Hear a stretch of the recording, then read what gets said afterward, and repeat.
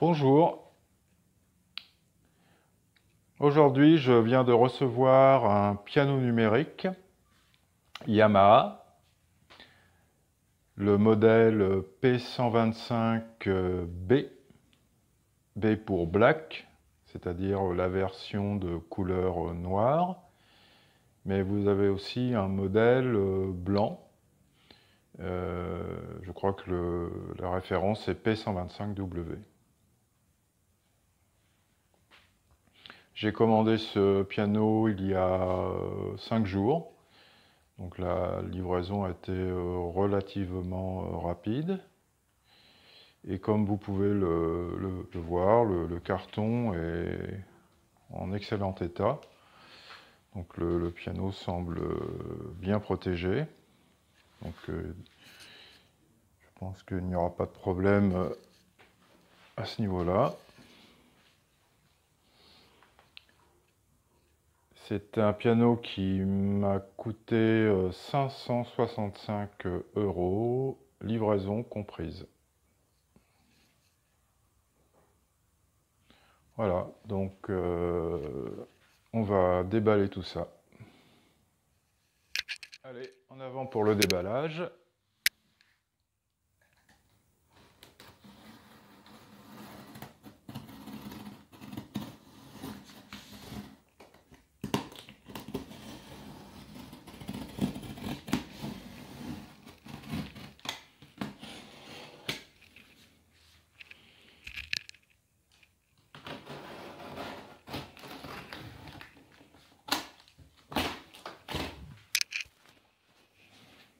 Un petit coup de l'autre côté également.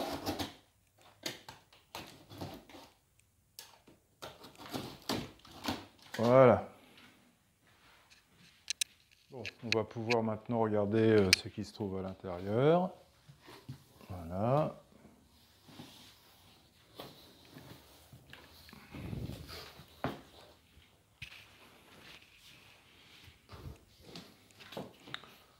Voilà, et bien l'emballage semble tout à fait correct, avec des gros blocs de polystyrène aux extrémités, et puis deux petits blocs de polystyrène pour éviter que le piano cogne contre la paroi. Donc on peut imaginer que le piano n'a pris absolument aucun coup, donc c'est plutôt rassurant.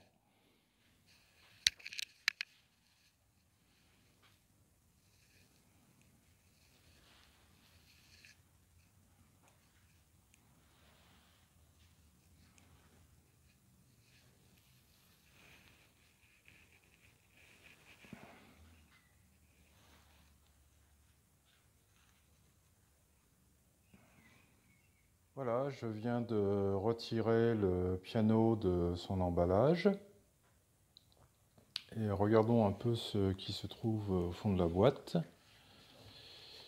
On dirait qu'il y a différents accessoires. Je pense qu'ici, on doit avoir l'alimentation.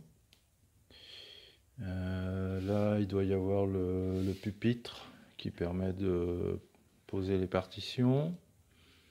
Et ici, il doit y avoir le mode d'emploi. Et là, je crois qu'il y a la pédale de sustain. Bon, on va regarder ça de plus près. Bien voilà, je viens de retirer ce qui se trouvait au fond du carton. Donc tous les accessoires qui sont livrés avec le piano. Donc ici, on a bien l'alimentation. Voilà. Donc, et à l'intérieur ici donc se trouve le pupitre. Donc, voilà. Et ici donc il doit y avoir donc la pédale de sustain, voilà, qui voilà, la pédale de sustain, et ici le mode d'emploi. Voilà. Voilà pour les accessoires. Je viens de brancher les accessoires sur le piano, donc l'alimentation, par exemple. Ici, donc, qui a un câble qui fait environ 2,50 m de long, donc c'est relativement correct. Et j'ai branché également la pédale de sustain qui a des petits picots antidérapants en dessous, et ça a l'air relativement efficace pour éviter que la pédale bouge lorsque vous avez le pied dessus. Après, cela dépend peut-être un peu de la surface sur laquelle vous allez poser cette pédale. Et voici le tableau de bord du piano. Donc le bouton d'alimentation, bouton de volume. Ici, le bouton démo.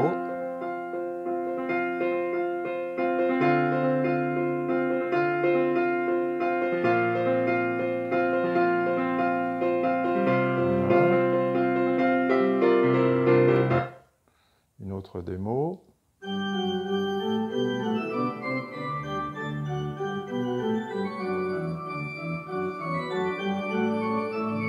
Une autre démo.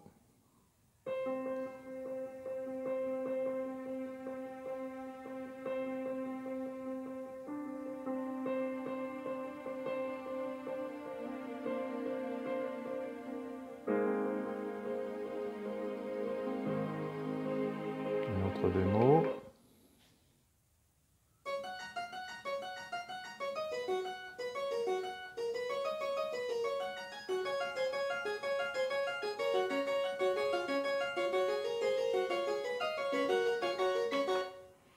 Voilà, ici vous avez un métronome.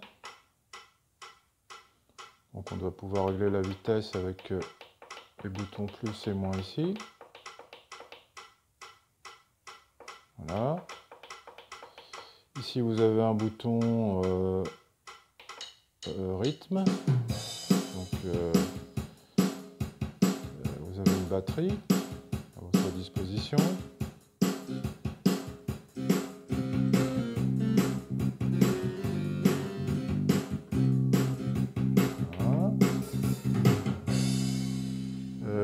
Ici, vous avez les boutons d'enregistrement. Ici, vous avez différents sons, hein, piano.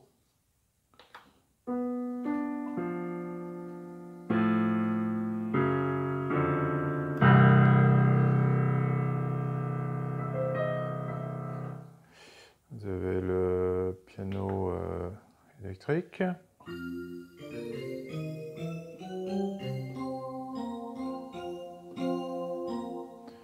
L'orgue.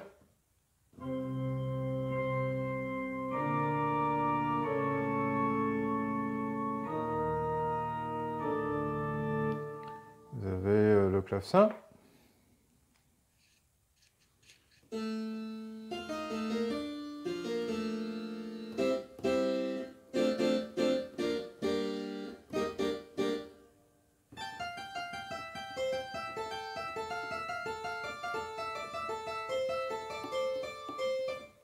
Voilà. Vous avez les cordes.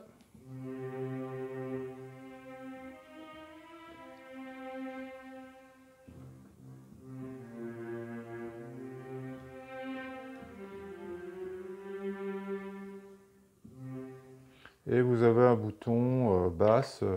Apparemment, ça sert à produire des sons plus graves. Par exemple, si j'appuie sur piano tout seul, voilà le son. Si j'appuie sur basse en même temps, voilà le son.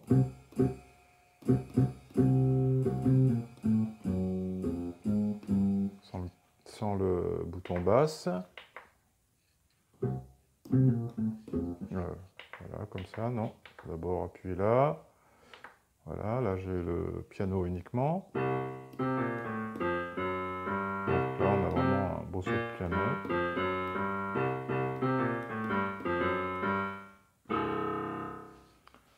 Voilà, donc voilà pour les principales fonctions.